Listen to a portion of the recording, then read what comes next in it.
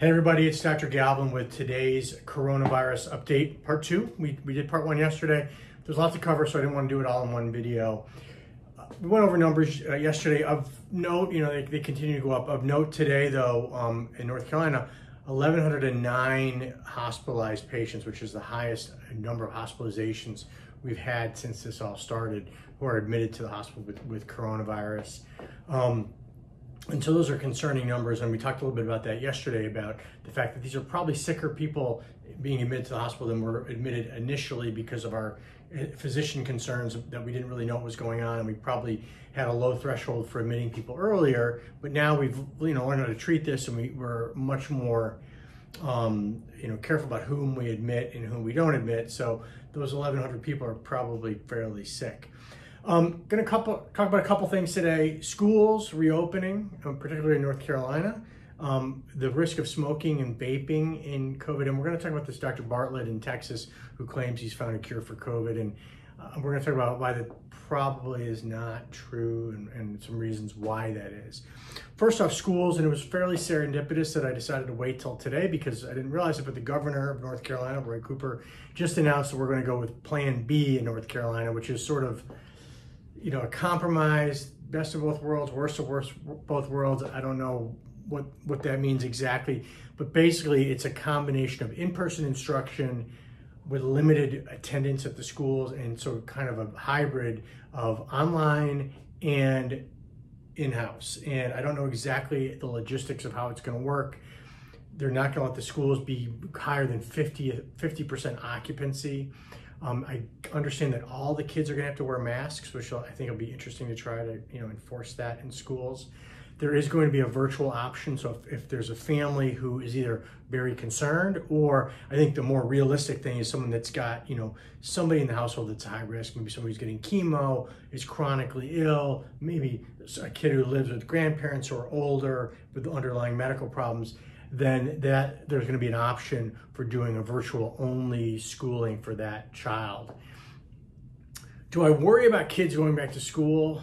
I've already done a video about this, and my reading of the data that's out there tells us a couple things, and I think the American Association of Pediatrics agrees with me.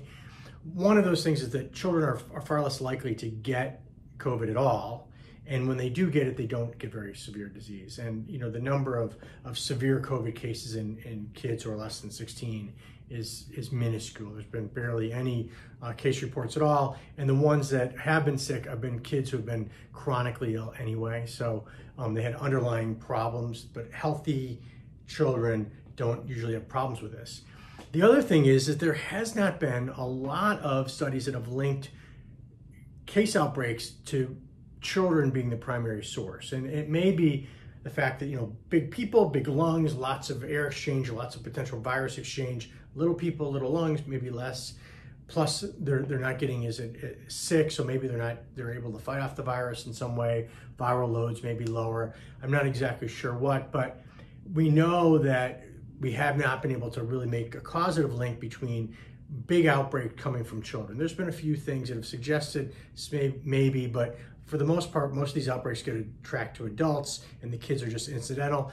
The other thing is, in other countries that have kind of gone through the spike, kind of survived through it, and as the spike has kind of come down and those numbers have come down, many of them have reopened schools. And what we have not seen as they reopened schools was a subsequent spike of cases after schools were open. So again, I think kids going to school themselves are at low risk, but we got to be, we've got to look after the most vulnerable people, which may be potentially teachers, administrators, people that are in the service roles in the school, and the folks who are at home that may get exposed to a kid who may get, catch it from somebody at school. So Plan B is what's going to be done here in North Carolina. Again, I don't know completely what those specifics are, but it seems like it's a compromised position, and hopefully they'll be able to do it in a way that's safe and effective, both from the health perspective and also the education piece of it, because we know that kids do better when they're getting in-person instruction,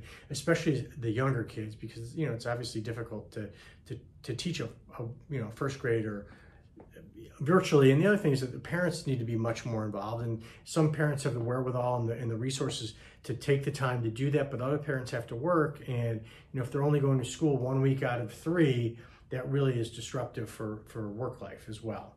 So we'll see how that pans out.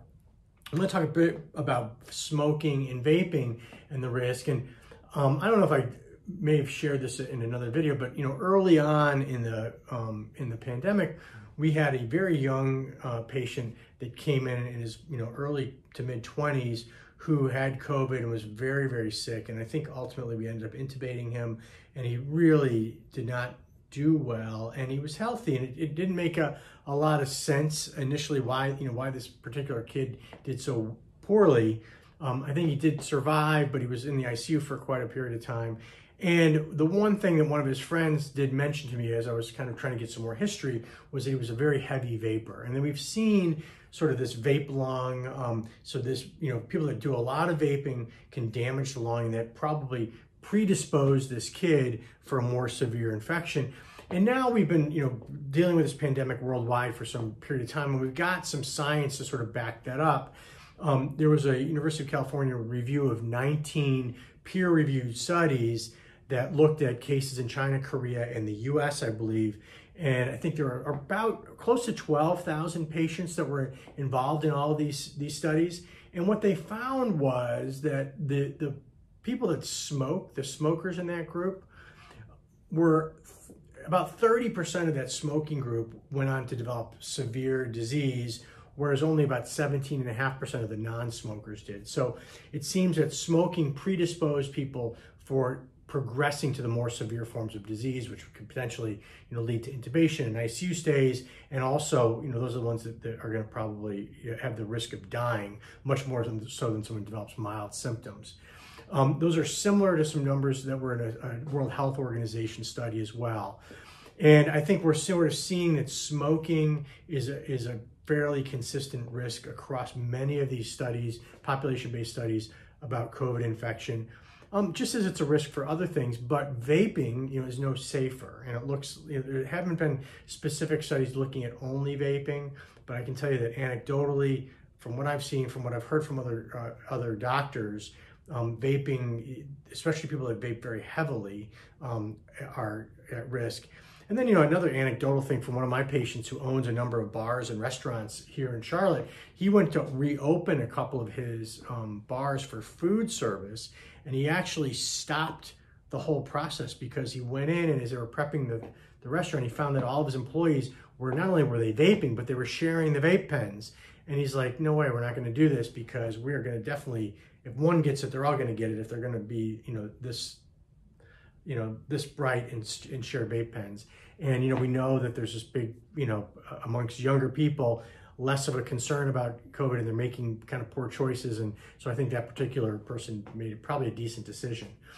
The last thing I want to talk about today is you guys have sent me a lot of people have sent me this video from this Dr. Richard Bartlett in Texas, who basically claims he's got a silver bullet for COVID using pulmicort or budesonide, which is an inhaled steroid, and that this is going to cure the disease. And unfortunately, the guy seems like a pretty legitimate doctor. I don't know why he made this claim, because it's fraught with errors.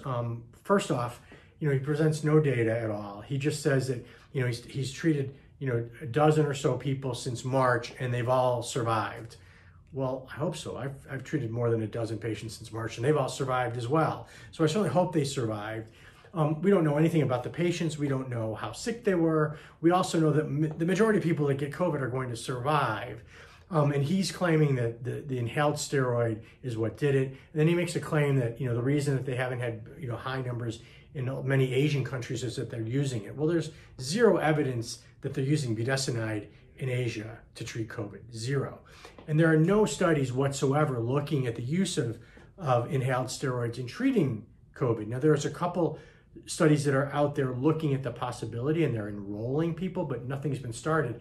There have been some pretty good reviews and looking to see if people who are chronically using these medicines, which are asthmatics, they typically use these inhaled steroids, whether they're safe to use in COVID, and the general consensus from those studies is that it is safe to continue to use those medicines if you're having it. But there's not a single study or any evidence, and he doesn't present any evidence other than, oh, you know, this is my personal experience, that this is going to be a reasonable treatment. And you know, there's actually not been a lot of discussion about it because he just basically made this claim on a TV show and provided no evidence at all. And you know how we talk about you need to have decent evidence, and he doesn't, you know, provide bad evidence. He just doesn't provide any. He just says, I treated 12 people, they all got better. It's a silver bullet.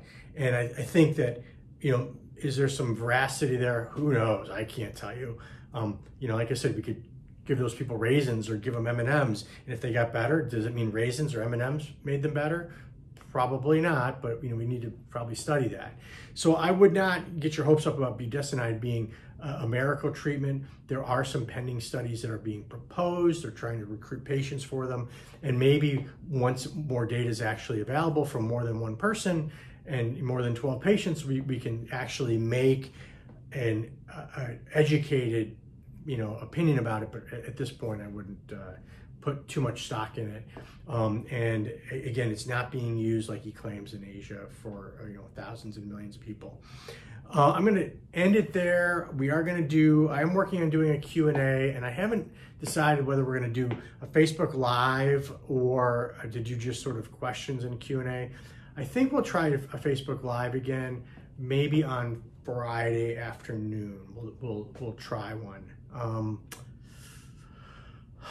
Maybe I'll post it on our Facebook page what we're gonna do, and I think what I may do is just do an update live, and as questions come in, if there's some interesting questions, I'll answer them, but I'll have people put questions in, and then I will try to get a couple of my colleagues to come on next week, and we'll do another Q&A. We'll see if we can get Dr. Hogenkamp, maybe Dr. Bream, maybe one or two others, and we can start collecting questions. But I haven't completely decided. I'll let you guys know this week. As usual, if you find this valuable, please subscribe to our YouTube channel. Follow us on Facebook. We'll be back with more content this week.